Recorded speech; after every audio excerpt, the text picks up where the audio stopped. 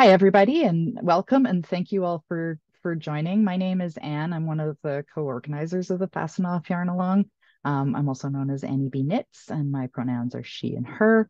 Um, I am delighted today to have with us four of our participating designers. Uh, Although actually, I think I have six of our participating designers. Four of them are actually on this official panel, and I've just dropped their names and their links into the chat there. Uh, so we have Connie Lee Lynch, we have Rachel Sandler, we have Joanne Fowler, and we have Sarah Dawn. And of course, we're going to have our designers introduce themselves. And I'll get each of you to tell me a little bit about your design business and how that got started.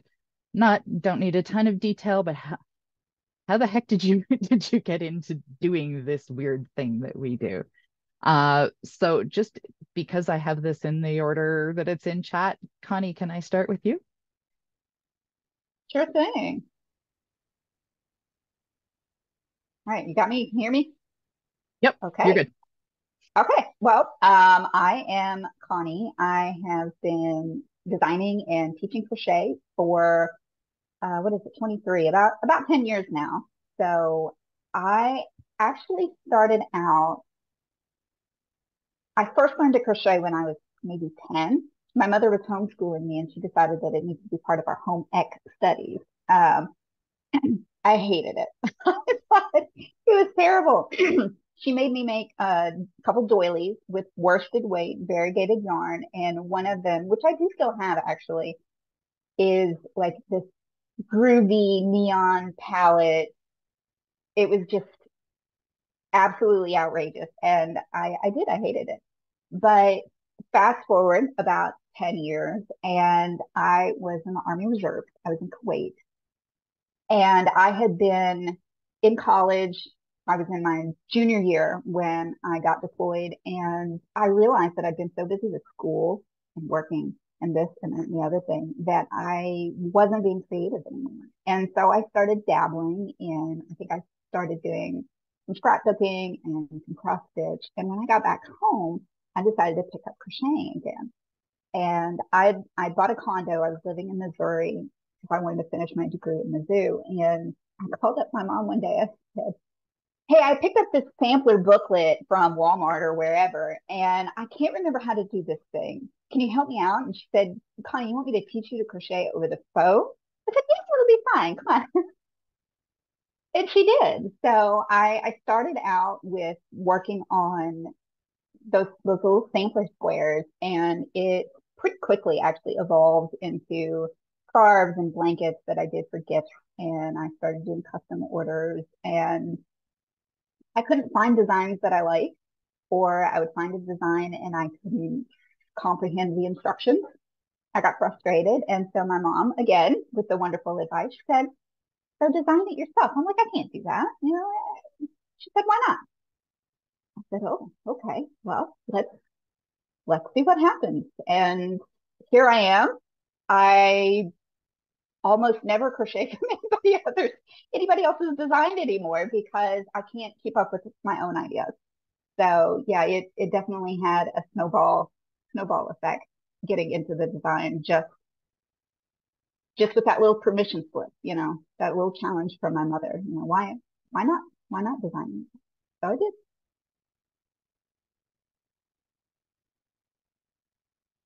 There we go. I can click on things properly. That's such a great story. Rachel, how about you? So I started knitting and crocheting and cross stitching probably close to 20 years ago now, when I was in middle school. Ooh, that sentence actually hurt to say. But I only started designing, I want to say it was 2020, Aroha Knits, very cool designer, did a free sort of workshop series of designing your first cowl, I think is what the series was on. And I had a ton of fun with that, and I just took off with it, and I've been, trying to design mostly knitting, mostly shawls over the last few years. Although I have my first hat in test knitting right now, and I'm hoping to branch away from shawls a little bit. That's great. Next up, Joanne, how about you? How did you get into this weird world? Well, I came to it much later, maybe than a lot of people, because growing up, I didn't like knitwear. Not at all. Jumpers, as we call them in the UK, pullovers, were big, square, straight, and I liked very shaped garments. And so I sewed because I thought that's how you got a shaped garment. You took fabric, you cut it up, you made the darts or the princess seams and things like that and cut it up. And then one day I was in a big department store in central London, John Lewis, and for some reason I must have gone in and looked at the knitting patterns. I don't know if they were by the sewing patterns, and I saw a pullover, a short sleeve pullover, so kind of a t-shirt, and it had darts in it. And I could see it had darts in there. I had no idea how they'd done this, and I thought, I want this. I asked around knitting relatives if they would like to make that for me, and I probably shouldn't admit that to other people in knit because we all hate it when people do that, and nobody would, they're going, oh, it's a bit complicated with that kind of darted look and so on. And I thought, okay, I'm going to have to learn how to do it. So I sat there with a pattern on one side and the instruction book of how to knit on the other side. And I made this very shapely tee. It was kind of a raglan, but a sewn together raglan, which these days is unusual, and very darted under the bust and fitted in, and fully fashioned side seams and everything. It was lovely. It was really nice. And that's what got me started. And then I knitted more things. I realized I could suddenly have all this knitwear that was a nice shape for me. And in the summer, I thought, well, knits are a bit heavy, maybe I'll crochet. So I started crocheting, and still again, because I sewed, I knew how to make and adapt things and what shape the garment should be, really. So once I'd learned the techniques, I was able to do things like putting short row shaping in for the bust, increase the waist and bust shaping if I wanted to, and that kind of thing. With crochet, I realized I could actually do all that just by eyeballing it and trying it on as I went along, which was much harder in knitting at that stage of my skills. And so I worked to my own designs kind of right after that very first pattern. I was kind of doing things myself because it was easier.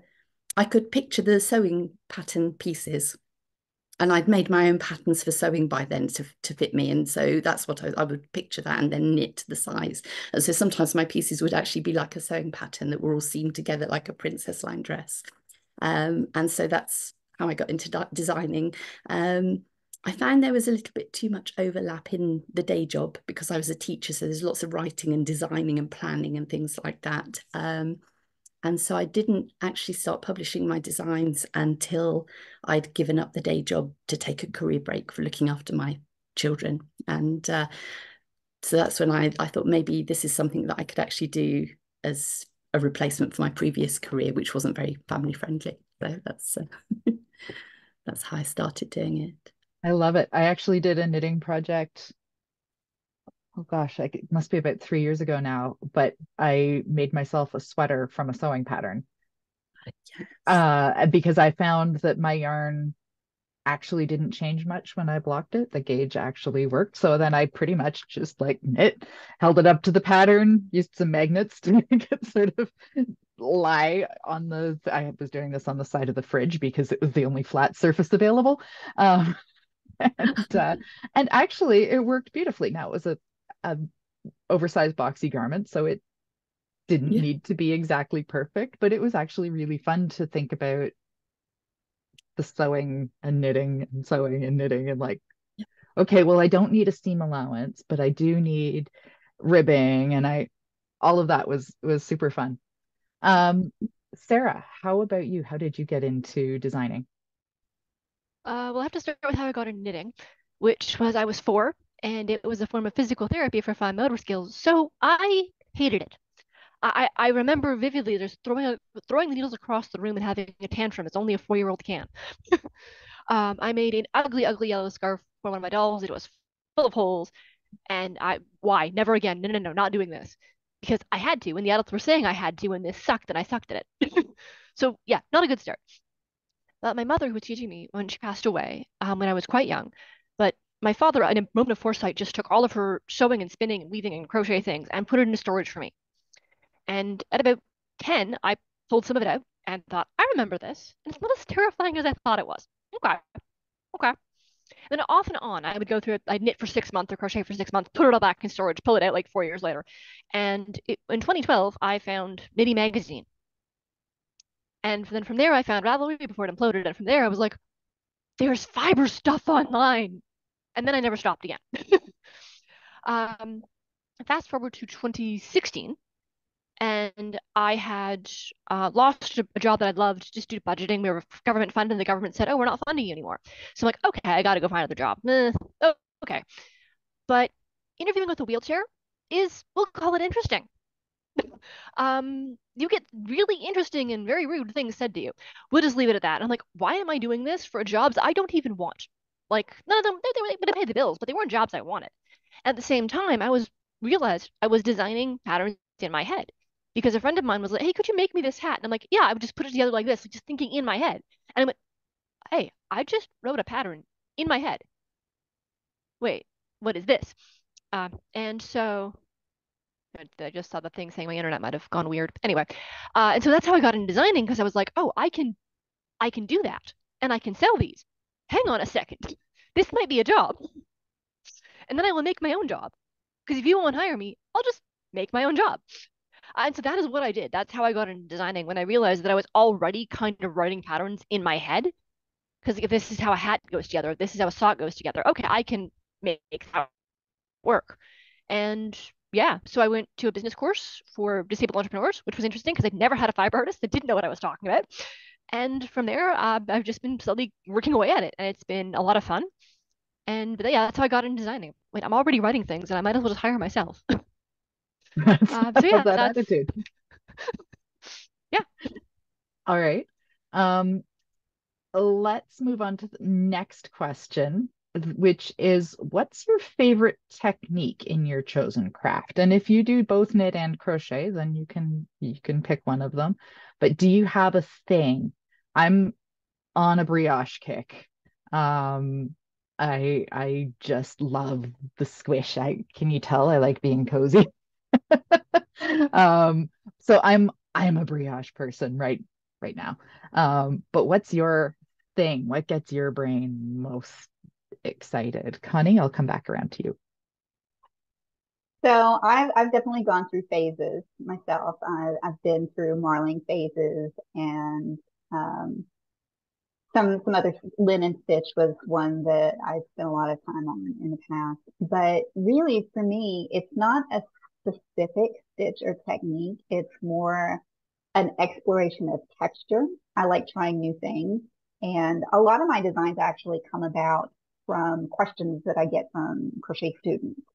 So I like to use that as a jumping off point. Kind of sometimes I create designs as like a teaching aid, and a lot of that is just an exploration of color and texture and kind of seeing what happens when we do things this way or that way. So yeah, I don't have a specific stitch, although I do still really like the linen stitch. It just makes a great fabric.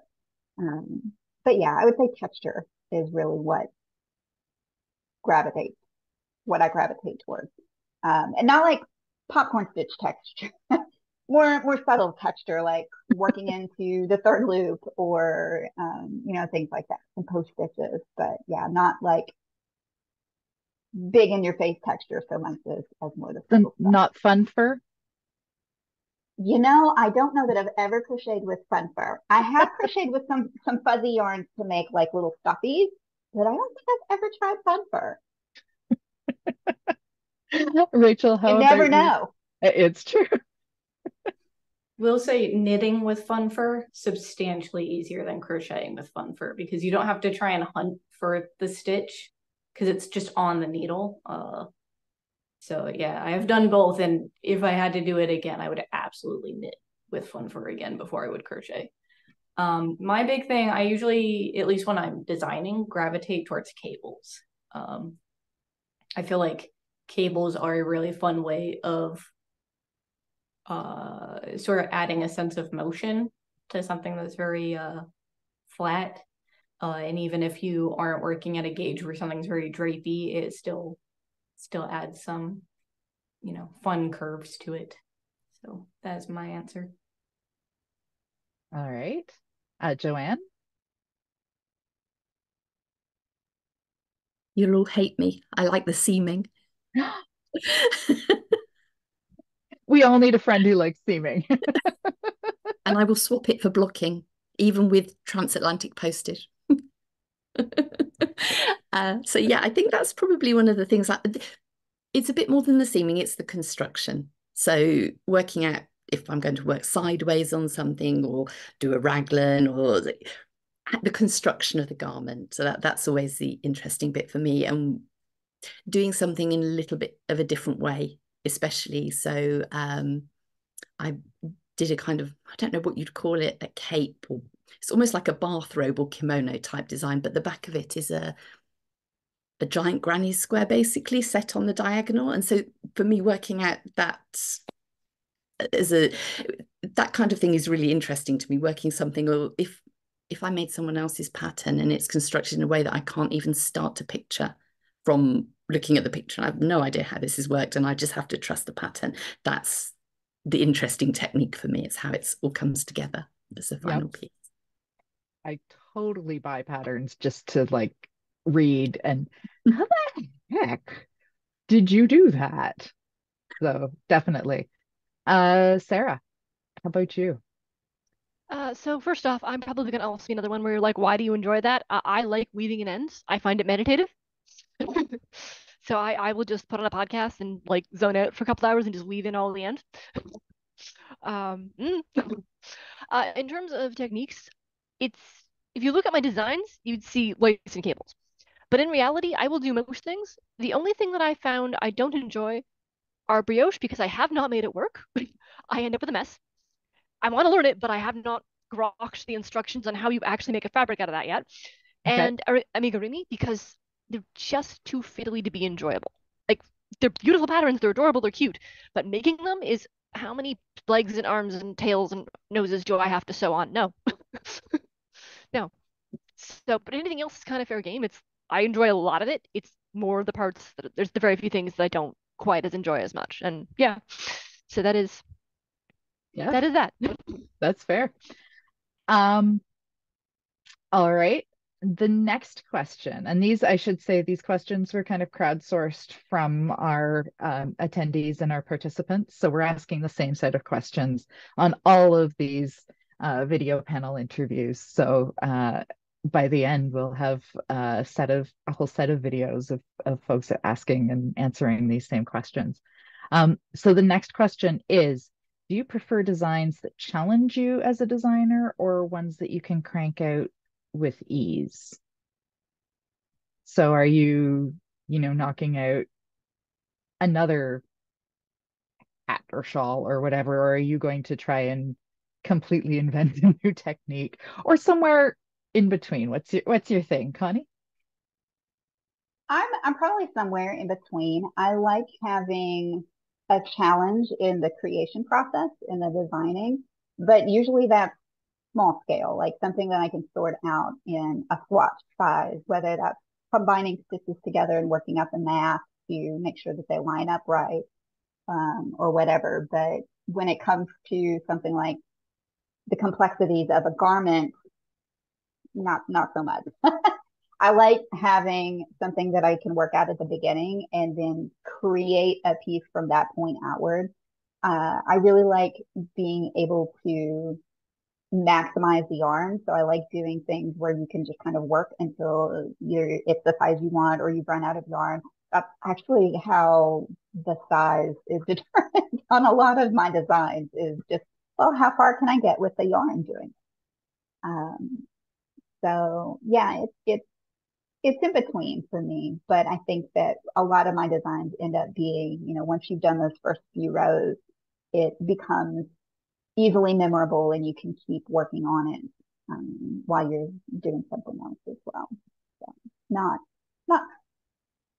completely beginner easy all the time, Mhm. but not not super complex either, except for the occasional like stitch pattern or stitch stapler style extravaganza pattern, right? Those are fun to do sometimes. Yeah.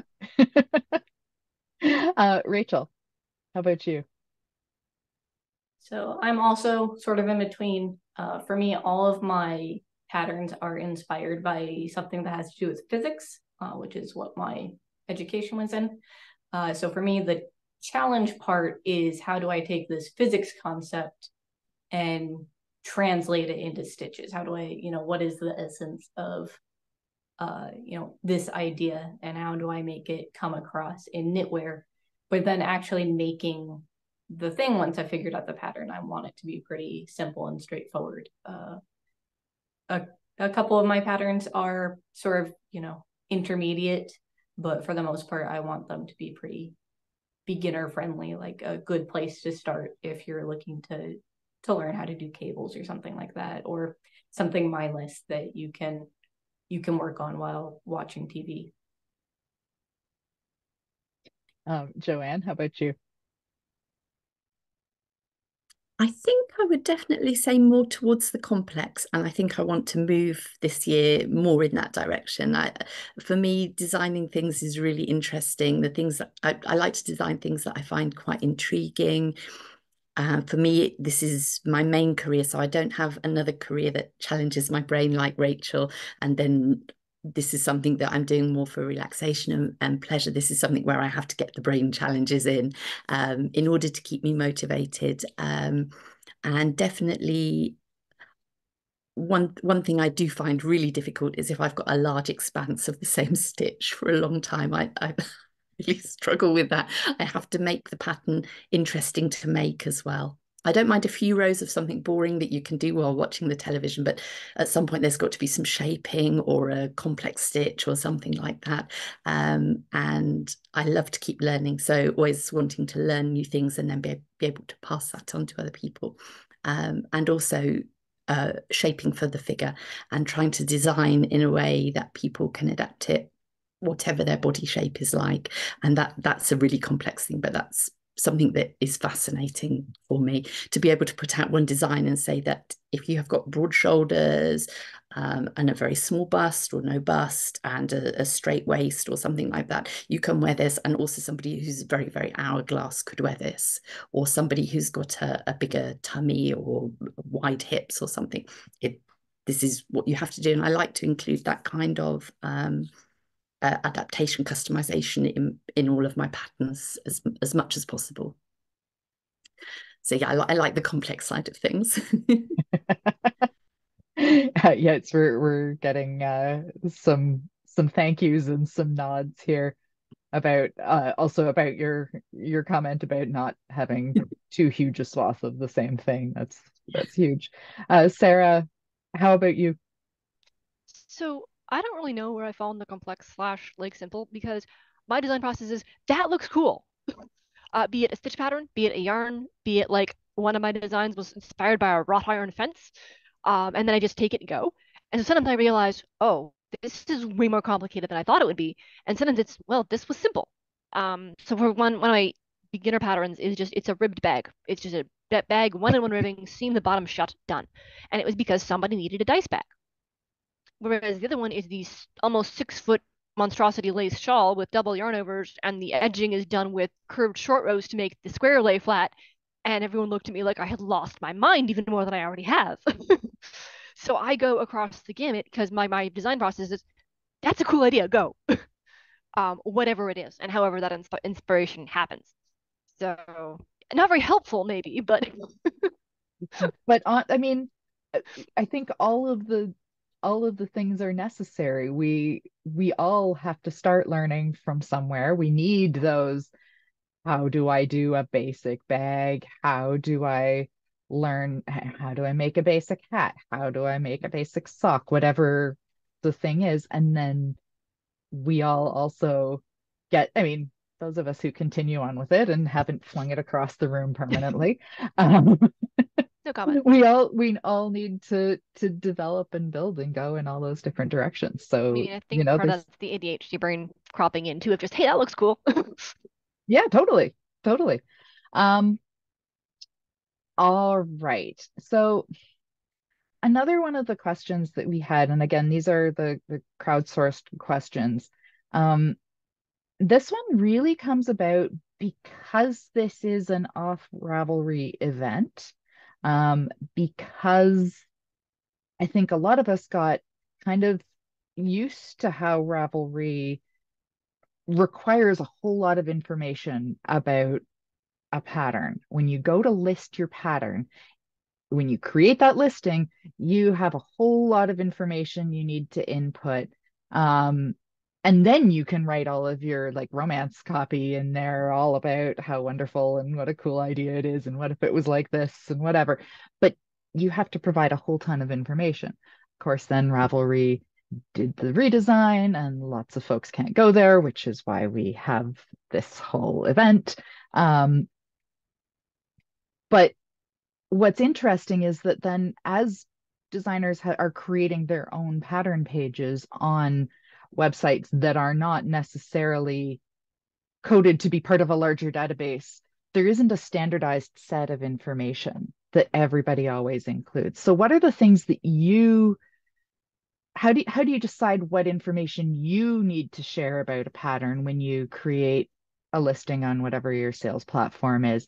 And how do you go about making sure that this is accessible on a like standalone, that people don't need to also go to Ravelry to find other views or other pictures or other details about what weight is that yarn? What are what is your thought process around all of that? Is that something that you think about much? Connie, I'll start with you.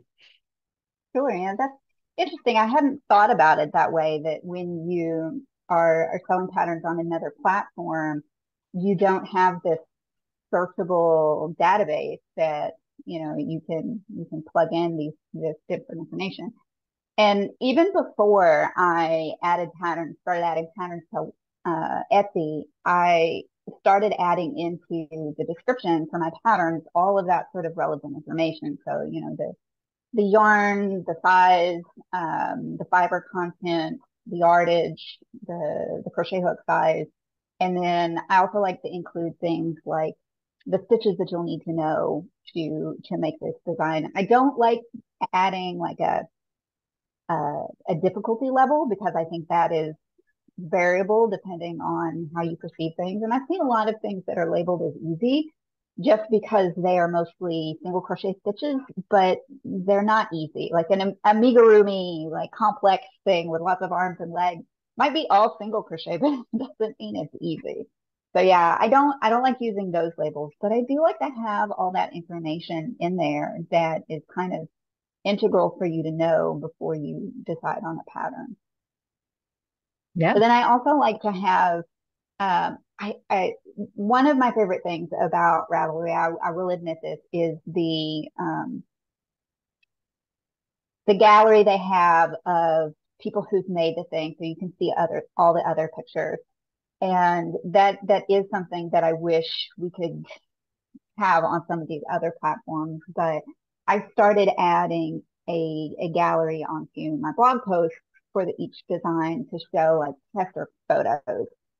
And that's, I mean, that's the only way that I have thought of to kind of showcase how how a pattern can look with different yarns and colors and something like that. But I would love to hear what other people do for Yeah. that sort of thing.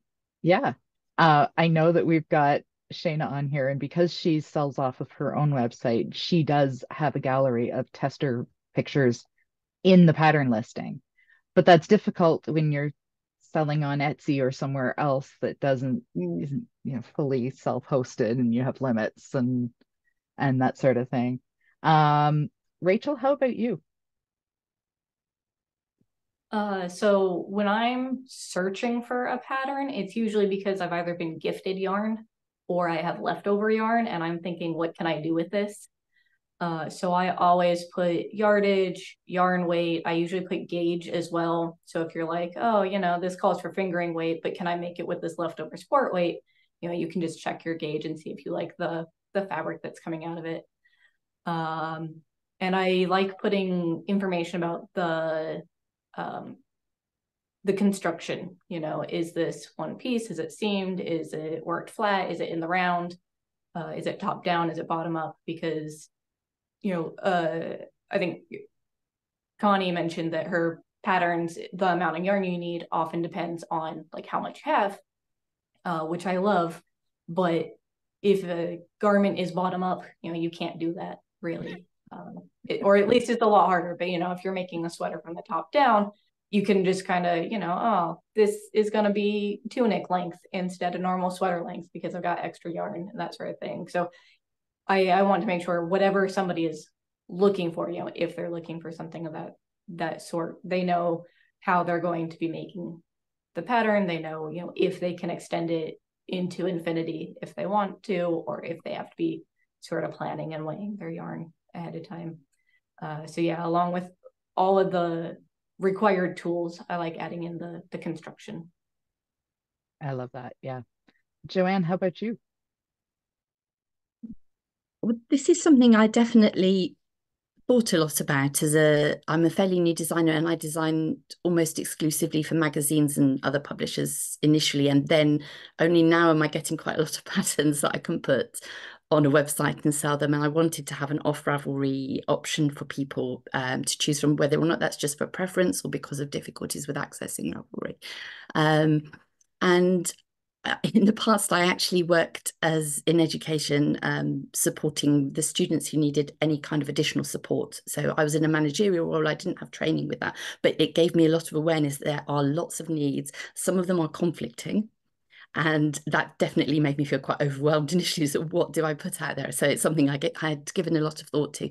And what I ended up doing initially was just to blatantly plagiarize what Ravelry puts up there. The information that Ravelry puts up there is good, I think, and it's useful, it's helpful. The way it's organized is very good in terms of what order you need to know things and where things are and so on.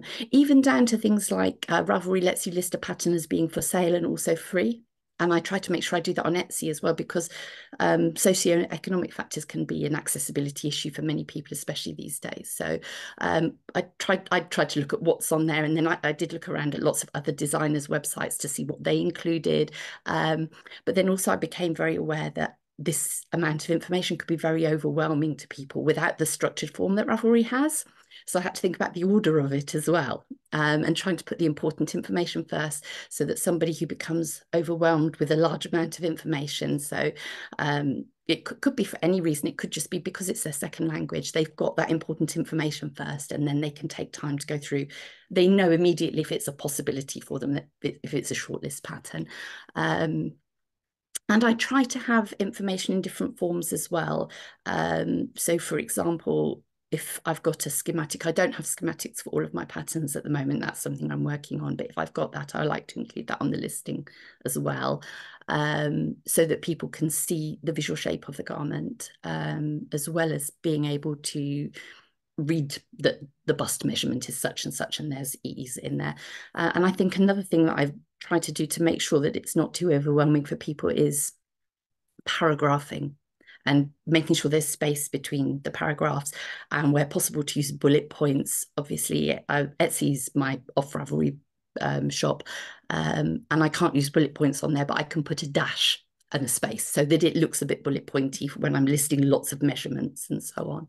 And I think those would be the main things, but it's something that I really want to work on as I start to design more patterns independently, because I think it is really important, even for people who don't have or don't see themselves as having a particular accessibility need. The better you present your information to people as a designer, the more likely it is somebody's going to buy your pattern. So Absolutely. from our point of view, it's a great great importance as well. Yep, absolutely. Sarah, how about you? So first I'm going to second what Connie said about difficulty levels. I don't use them because what is easy? This is a question. Who knows? I do the list of this is what techniques you need to know. And then what I'll do is if it's something weirder that like maybe more difficult to search for, I will say like the pattern has a linked tutorial or something like that if it's linked up. Just so like like, this is scary. I don't know what this is. Hang on. There's a thing in the pattern that will tell you. um, yeah, and then I do most when I'm putting let's try that sentence again. When I'm putting the pattern entry up on PayHip or wherever, I do a lot of the same thing. I basically put everything Ravelry has because it's all useful. And the other thing I do, because the Canadian thing's weird because we operate in this weird hybrid of metric versus imperial. So, for example, if you ask me what a US needle size 7 is, I have no idea. But if you ask me to measure, I do it in inches and yards. So so I work in both. So I have everything in both US and um, metric. The thing that's not in both is my crochet patterns because that I don't have the brain space to translate that, but to do two patterns in US UK terminology, that would be that I don't have the brain space for that. But I tell people like because Ravelry flags it that on all the my crochet patterns I say this is a US pattern like for terminology, so people are not surprised when they open up the pattern and go wait a minute. Thing I do is because I offer large print pattern versions that are also compatible with screen reading technology. So I tell people I have that so they're not confused by the multiple downloads. And also the other thing is that I say like whether it's charted, whether it's written, whether it's both. And for some patterns, like I said, I have the aforementioned almost 6-foot shawl. There is written instruction for that. It is 40 pages long. So I tell people if you want that, there's a third download. If you cannot read the charts and you want to go through that line by line, here you go. Um, because that's something I like for visually impaired knitters, they cannot read charts. The screen reading software can't do that. And so I've seen somebody do it. They literally read through it. It's I could not do that, but I mean it works for them. So, that's something that I do offer. So all of my patterns, even the ridiculous charts, have a corresponding written instruction, but sometimes it's this third download because people get scared by a 50-page pattern. Um, um, and the other thing that I do with that is I also highlight if there's any other stuff embedded. For example, if I have my own YouTube tutorial, I have described video for those, and they're all captioned. So I say like, yeah, here's caption tutorials. Here's this one is a described video. And the other thing is I give my measurements for my patterns. I don't do women's small or men's large because what does that mean? Why are we gendering clothing? Unless you're in a language where clothing is gendered, please stop. So I just say like wrist circumference is this, head circumference is this. This pattern has, bust darts and waist shaping. This pattern has wider shoulders. So it doesn't need to be gendered. It's not gendered, and that makes it hopefully more relevant because that means that you don't need to know what is a woman small versus, this is a 7-inch wrist circumference or whatever. I'd figure that's just more useful in terms of giving those sizes rather than the mystery of what is a man's large. So that's the thing I do there because gendered clothing annoys me.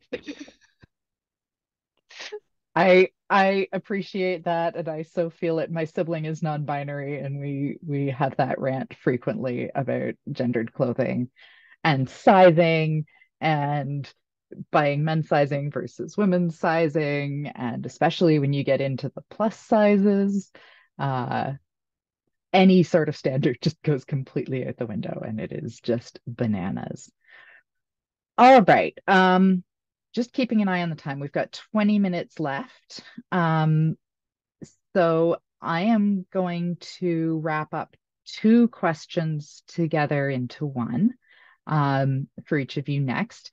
One is tell us about a particular design of yours that you think people would love making and having and owning and wearing or using or whatever, but that hasn't really taken off.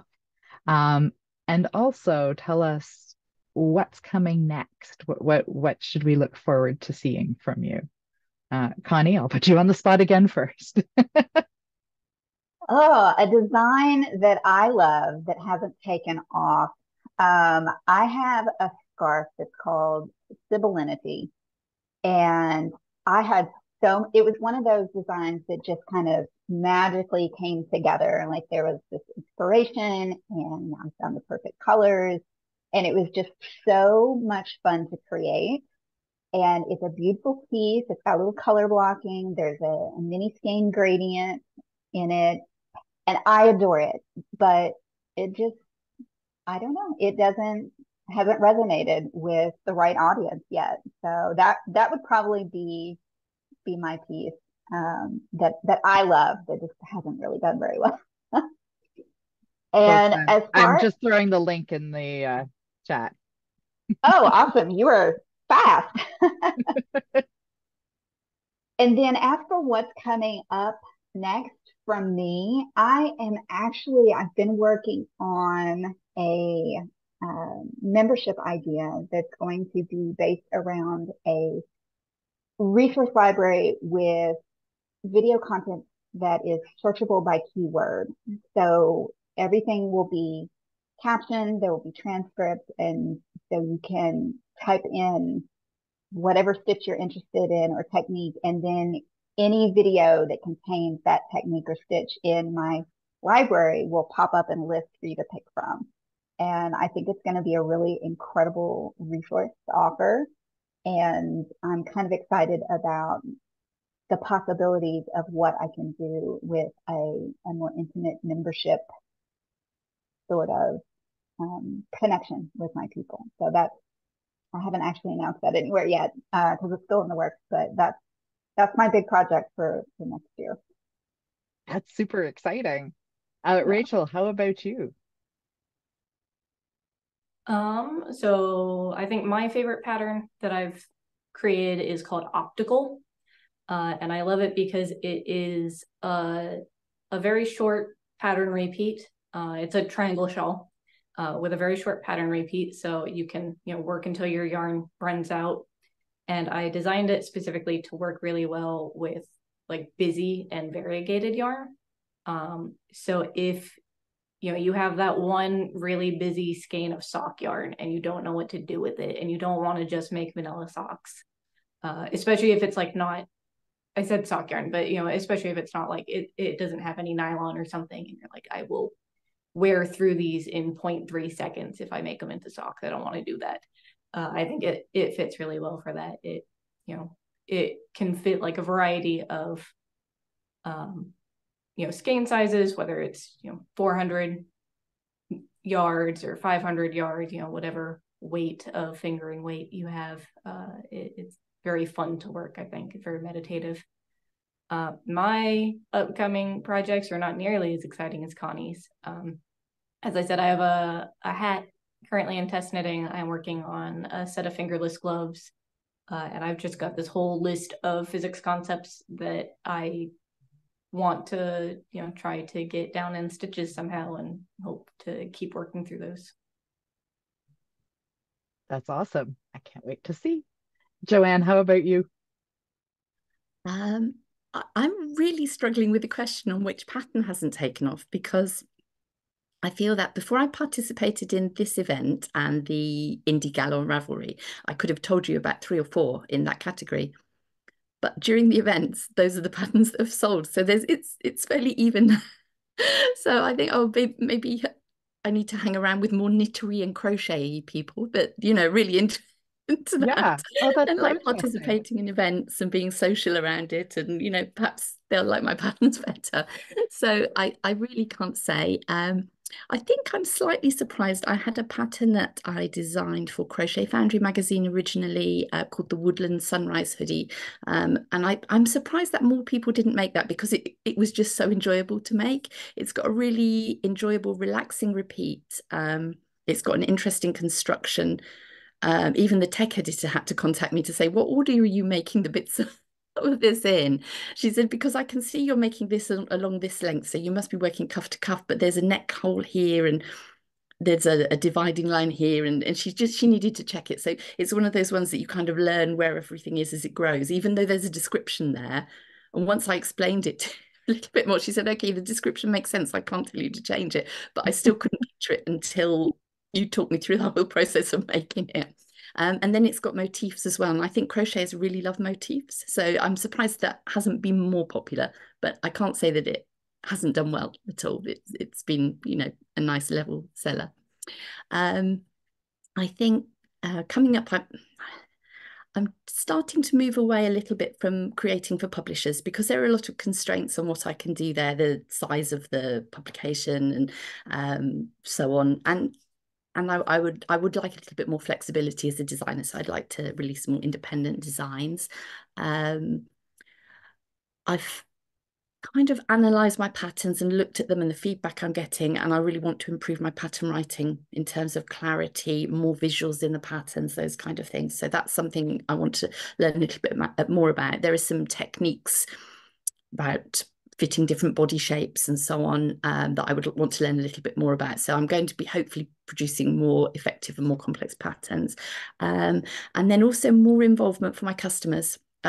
I asked in my mailing list a while back, what do people want from me in the newsletter? And they always said more about what it's like being a designer. So I'm hoping to do a little bit of an event where they can participate along with me right from the conception of a design to the publication. So the people who like to follow me on my mailing list or Instagram and so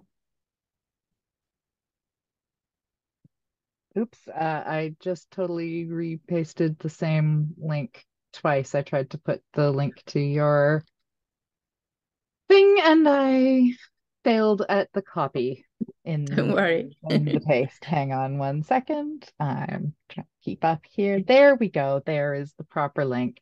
I was going to put in another plug for another of our participating designers. Kate Atherley who is, tech editor extraordinaire for Knitty and lots of places. She has a phenomenal book.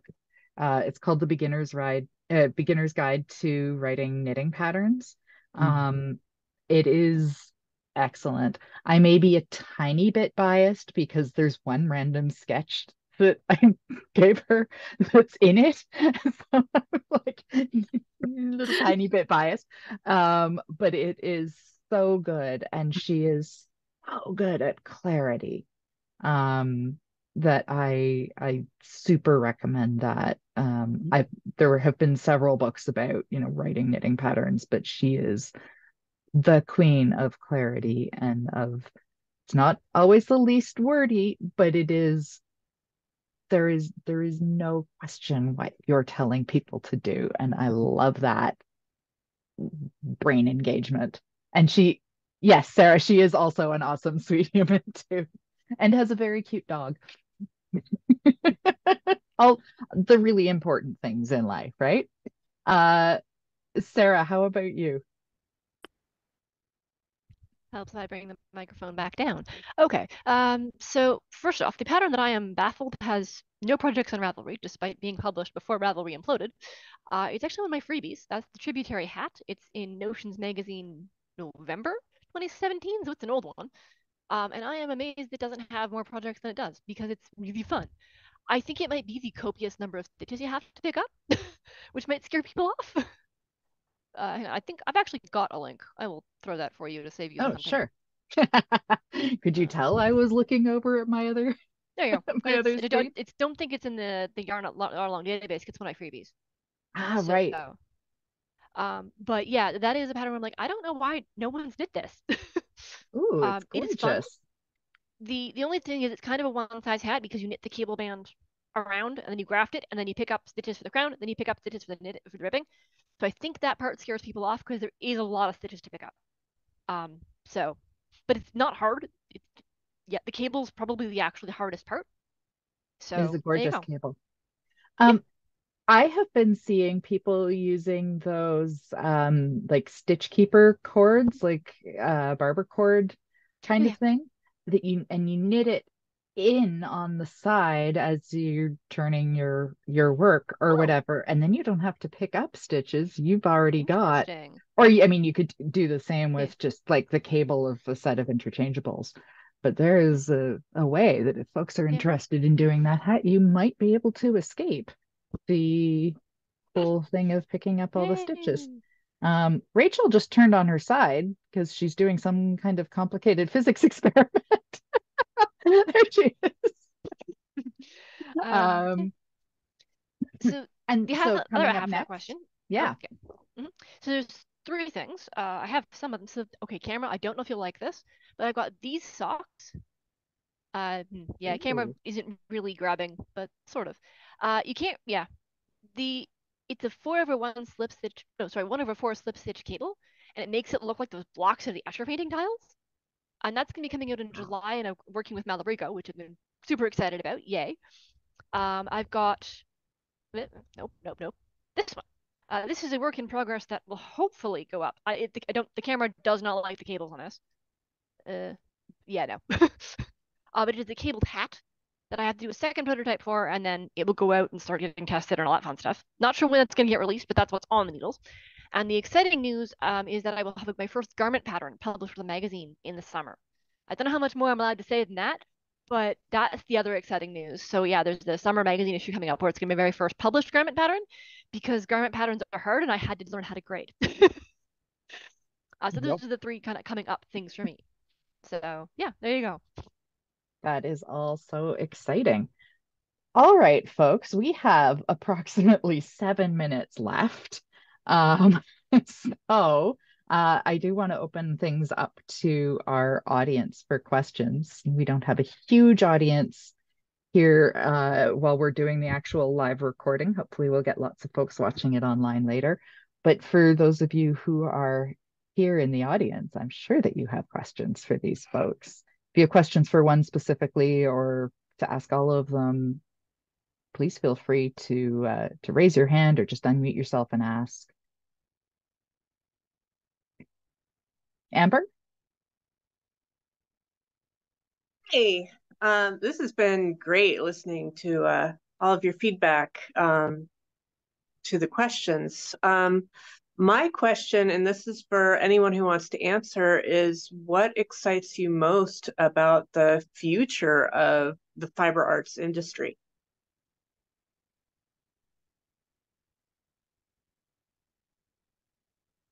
I'm laughing here because Kathleen has dropped into the chat that she wants to admire how Amber's sweater matches her chair, which it just wow, is beautiful. Completely not an answer to your question. But Sarah, is that a hand up from you? You have an Yeah, answer there? I can jump in on that one. Sure. So in addition to viewing stuff in the sort of knitting and crochet world, I ended up also in the sustainable fashion world because, you know, if you spend 2 months knitting a sweater, you, pardon my language, you damn well want it to last. And that got me into like all the stuff around like sweatshop labor and like fair wages for textile workers and all that front.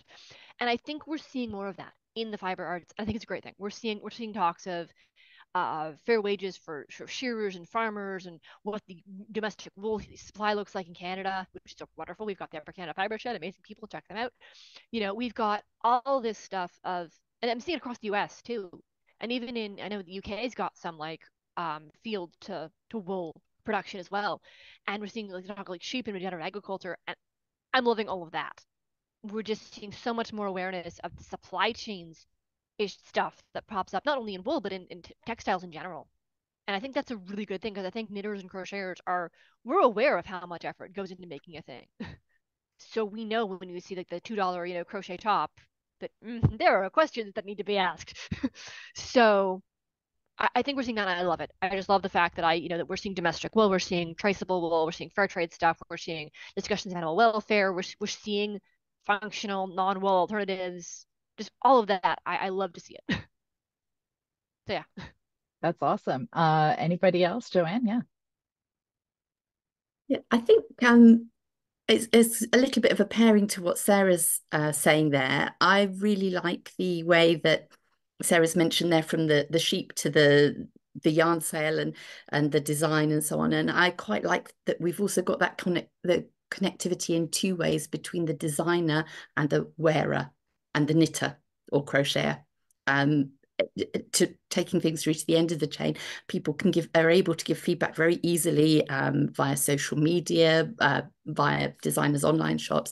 In the past, thinking about when I was young, my mum would buy a knitting pattern or a crochet pattern in a yarn shop. There would be no indication as to who the designer was even on there. She wouldn't have been able to give any feedback. I mean, she could probably write to Rowan or whatever yarn company it was and say something about the pattern. But the chances are the designer would never hear that. And I think as designers that's actually amazing for us, that we're able to connect with our potential wearers and makers and find out what they really want from us and respond to that so quickly. The online world is really amazing for that kind of feedback and being able to be responsive to the people who are your customers. Yeah.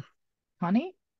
Yeah, I agree. I mean, as working on trying to build on an idea for a membership, you know, this idea of connection with people is obviously really important to me. So I agree. I mean, I think that these last few years we have made pretty incredible leaps and bounds with the help of technology like Zoom in being able to connect people together.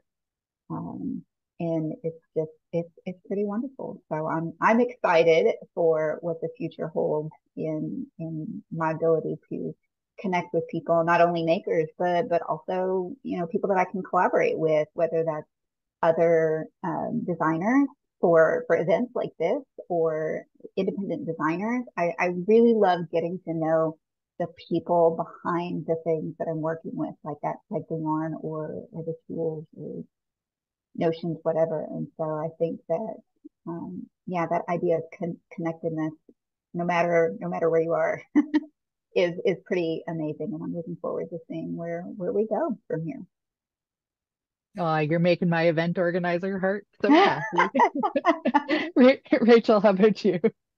Yeah, continuing on with the connectedness idea, I've heard of knitting circles and that, but I don't live in an area that really has a local yarn store. I've never had friends who knit or crocheted. Even when Ravelry was accessible to me, I was never really in the forums. I didn't find that interesting. But I feel like nowadays Discord and other things like that, they're just so much faster than forums are. They're so much more instantaneous. It's so much easier to have a conversation with many people. And I feel like that has finally let me meet other people, even if I never meet them face to face, but meet other people who knit and crochet and love all these things. And I can crowdsource questions, it's no longer, oh, can I, figure out the best yarn for this thing I want to do on my own? Or, hey, what if I just throw this question into Discord and then, an entire conversation will pop up around it with different perspectives and, different opinions. It's like, oh, now it's not just me, and it's not even just me asking the woman at Joanne if she knows anything. I'm getting a whole lot of different viewpoints. And I really like that. It's really finally brought me some form of fiber art community that I never had before. I love that. I actually, my local knitting group started because of Ravelry, because one person, and this is in a community where we actually have one of the largest knitters guilds in Canada, in my city. But I didn't know what they were about. I was still a new knitter. I was scared to show up to something like that. I wasn't a master knitter or anything. But it started out, and I think it was 13 years ago now. Somebody just said, hey, I'm gonna go sit and knit at this coffee shop. Anybody want to join? And it happened to be across the street from my office. And that community, we have now shifted, even though we're all mostly still local, we have now shifted almost entirely to virtual stuff because of COVID and because a number of us are high risk still and that kind of thing. So I live my life completely embedded in that community, and it is such a beautiful thing. And to connect, it's one of the reasons that I signed up to volunteer with this event and am now one of the organizers, just because that community and that sense of sharing the sparks as well as the frustrations and the joys, but sharing the, oh my gosh, other people get this, is such a beautiful thing. So on that note, we have actually hit our time. I want to thank you all so much for this fabulous conversation, fabulous feeling of connectedness. And I am going to, just for those who are here in the Zoom, I am putting everybody's links again in the chat. I want to wish you a very happy holiday season. I hope you all get some time to sit and stitch on something that makes you happy and something that makes you feel cozy or cool if you're in someplace warm. You can tell I'm not. But I hope that you all have just a wonderful time, and we will continue to connect in the Yarnalong Discord.